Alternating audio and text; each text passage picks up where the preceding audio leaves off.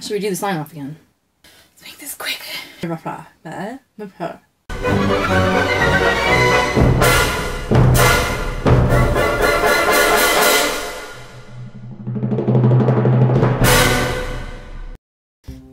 Hey there, hopheads, and welcome to the shed. Evenstar here with another beer in review for you. It's been a little while since my last beer review, but I'm hoping to get a few more out in the next little while.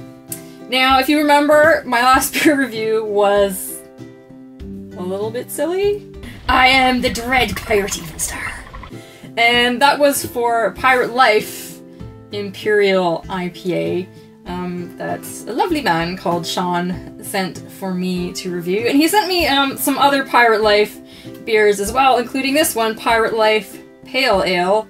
And just to do him justice and the beer justice, I thought I would do sort of a little more serious review for their beers. So without further ado, let's get this show on the road, shall we?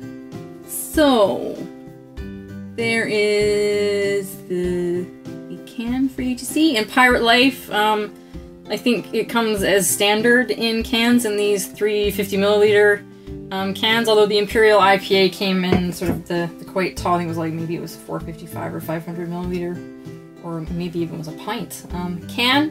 And their branding is very distinct. That's their logo, and all their beers have that sort of design on them.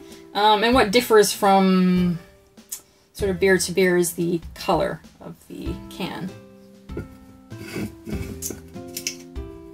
Cans seem to be a format, when I was in Canada, they were a very popular format for craft beer. It's catching on here in the UK quite a bit, especially smaller craft breweries are opting for the can. I used to be a bit of a snob in that respect, I guess because I grew up with kind of, you know, cheap, crappy beer came in cans. So if you're gonna get sort of a nicer beer, it comes in a nice bottle.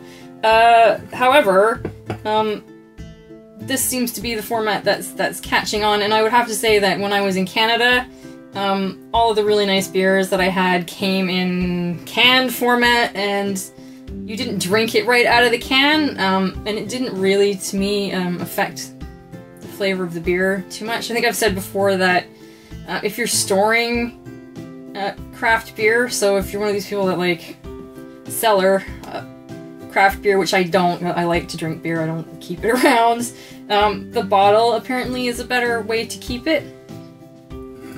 But like I say, I don't mind the can format, I don't drink it out of the can. It doesn't seem to affect the taste to me. Wow. Now that is a very pretty color. It's almost like a tangerine color, and it's always difficult when making these videos. The color I see here in real life isn't always what translates to what's on camera, but that's a cloudy, very bright orange, like I say, almost a tangerine color. It's got a lot of bubbles in that. Smells yeasty and fruity, sort of apricot and peaches in the aroma. Let's taste it, shall we?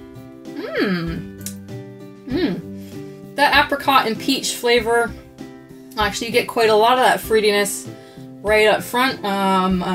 Sweeter fruitiness right up front.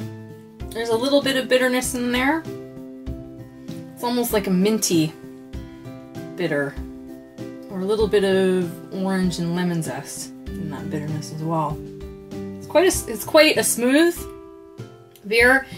It's just a pale ale, not an India Pale Ale. Now, if someone wants to kind of weigh in the comments on what they think the differences between those two things are, please do so. I've tried a lot of India Pale Ales, American style, English style, French style, Portuguese and Spanish style India Pale Ales.